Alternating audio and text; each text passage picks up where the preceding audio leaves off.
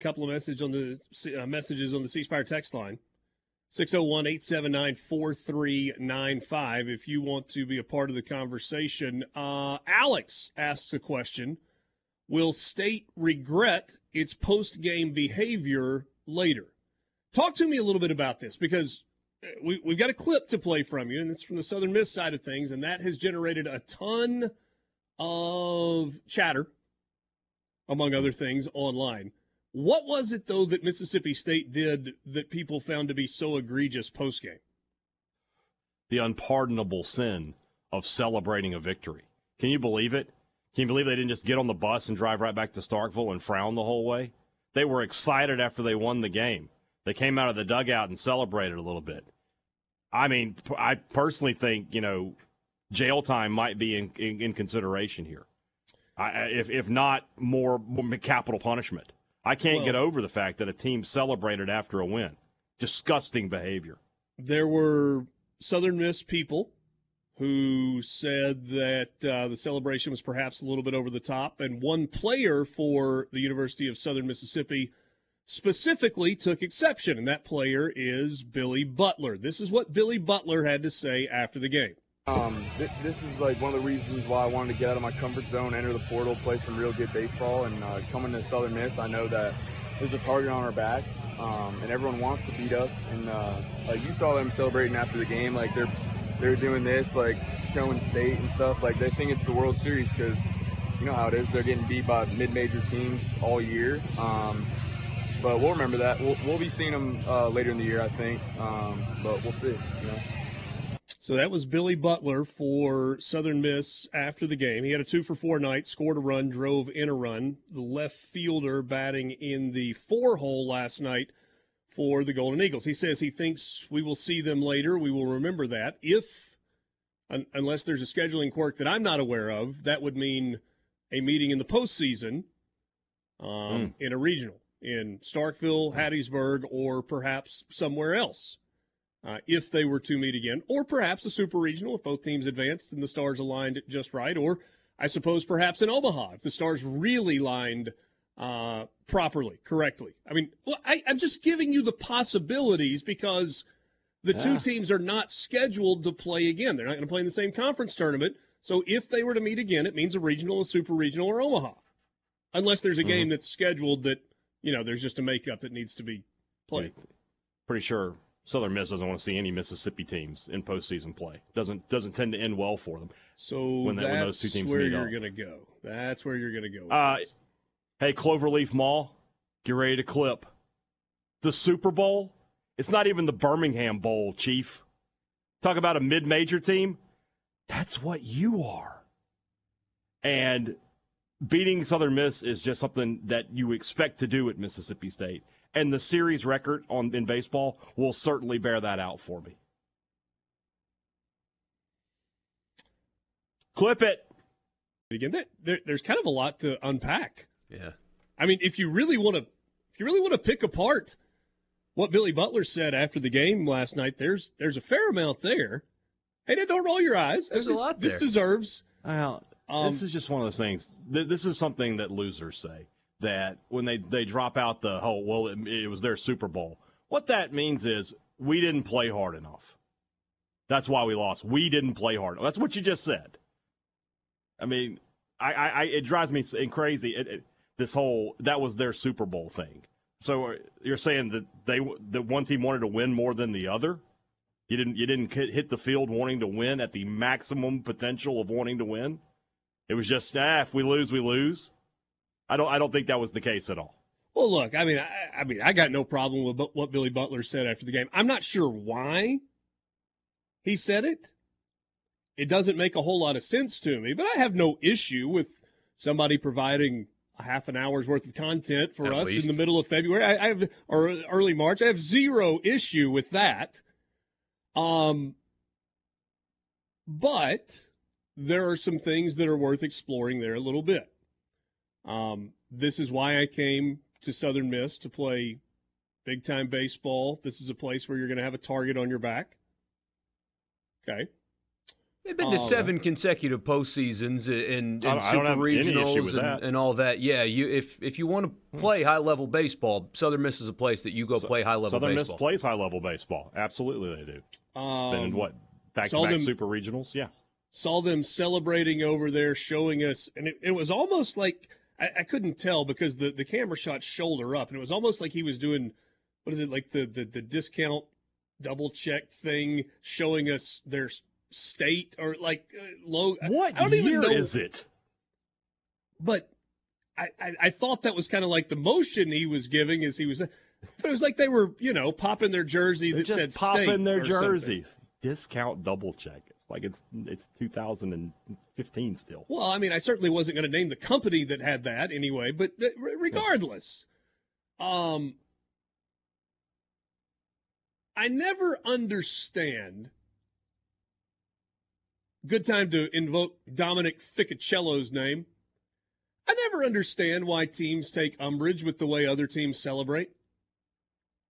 It feels like there should just be you do you. If you want to be the guy that celebrates in the end zone, celebrate in the end zone. If you want to be the guy that hands the ball to the referee and acts like he's been there before, that was the old cliche, right? That's what our coaches in junior high and high school said. You score a touchdown, give the ball to the referee, and act like you've been there before. If that's who you want to be, that's fine. But if we're upset about popping jerseys and celebrating after a game, I certainly hope we're not shooting bows and arrows or doing a salsa dance standing on second base after a double. And I have no idea. I have no idea if Billy Butler has anything or any of his teammates do when they get to second base after a double for, like, if there's a little shimmy. I don't want to hear anything about what a team does after the game if we have in-game celebrations. I don't want to hear from Dominic Ficcicello that Ole Miss flips their bat too much when Arkansas also flips bats after home runs. Right? I don't need a double standard. In fact, I don't care what you think, whoever you is, big old collective you, about the other team. You do you. Let them do them. And if you don't like what they do, then don't give up a home run. Don't lose a game. Don't give up a double. Strike him out instead of giving up a base hit. You don't like his end zone dance? Cover him better. You don't like the celebration in the end zone? Sack the quarterback instead of letting him stand back there with plenty of time to throw it to an open receiver.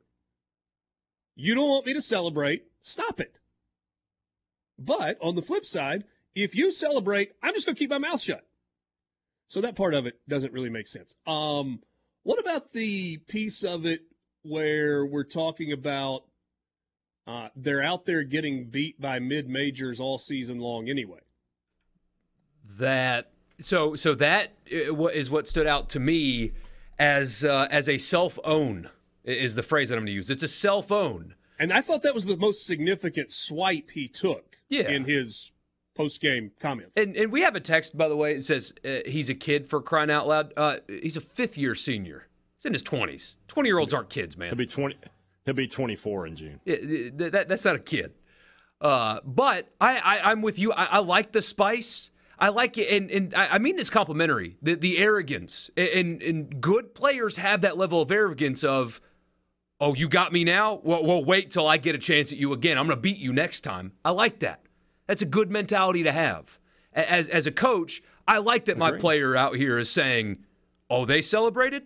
Oh, just wait until I get to see you again. I like that. That's a good thing. But you have a loss to Nichols. You have a loss to Marist. You have a loss to Missouri State.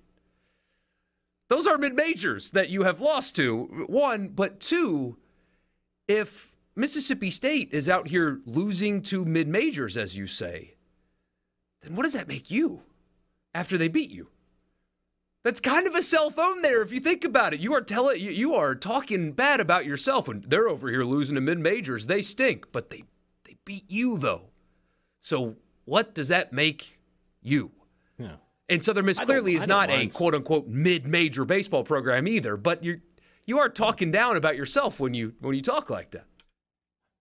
I don't mind smack talk. I don't mind it. If you win, especially when you win, And if you lose and you want to say something like, yeah, well, it was a tough loss, but, we'll see who finishes the season in May and who finishes the season in June.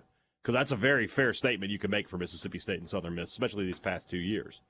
I can live with that one. But when you throw stuff like it's their Super Bowl, Mississippi State's going to play the national champion, the defending national champions in 2 weeks. All right? That's the Super Bowl. They're going to play Ole Miss in April. That's a Super Bowl. A midweek game against Southern Miss is not Mississippi State's Super Bowl. A team that has won a national title, Mississippi State, that's not their Super Bowl. So it's just not a good comment. It's not good smack talk. Some of the messages on the C Spire text, I mean, we're getting a little bit of like, who cares? Bubba and Starkville, who cares? It was a good game. Both teams played hard. We all know State loves to showboat. USM lost a game they should have won. Shut your mouth and get on the bus. Yeah, what fun is that? It's their job to stop us. Quote Steve Spurrier. That's from James in Hattiesburg. People, let's see here. He's a kid, for crying out loud. Get over it. We're not. We have nothing to get over. We are discussing something that happened in the state of Mississippi in a sport that we all love last night. We are not going to spend days on this. We're just spending a few minutes on it because it's kind of fun, actually. Let's not put too much stock into an emotional college athlete and what he said immediately after a loss. That's from Ben and Brandon. Yeah, not putting any stock in it. I have zero judgment one way or the other toward Billy Butler. I am the most innocent of bystanders in this conversation, and I'm amused by the entire thing. Mississippi State won't even make it to a regional, just like last year. Can't wait to hear what y'all talk about when they begin to lose all their SEC series. We'll talk about them losing SEC series if that happens. Yeah. I've been talking about it for the past month about how I don't like this team, and I don't think it's going to go very far. Let's see here. With all the advantages, they beat USM last year and finished second to last in the West. It doesn't mean anything.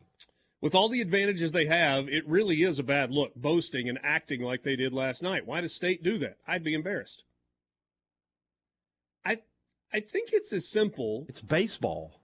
This isn't football. I think there are two things here. One, it is a team that plays together, and they won a game, and they had fun. And two, yes, I understand that Mississippi State is 3 years removed from a national championship, but more recently they've been pretty bad in baseball. The last 2 seasons have been bad. And you got a lot of players that are on this Mississippi State team that have been on the last 2 Mississippi State teams that have not been good and have missed the SEC tournament. Never mind the NCAA tournament, the SEC tournament. And they're having fun again because they're playing good baseball. It was not an offensive onslaught. 5 runs on 7 hits? Both teams played the game clean defensively. They just won a game and had fun. In the same way, in the exact same way, that if Southern Miss had gotten a leadoff walk in the bottom of the 9th inning, trailing 5-4, and it hit a walk-off home run, how do you think Southern Miss would have reacted? They would have celebrated. They would have had fun. They would have enjoyed the spoils of winning.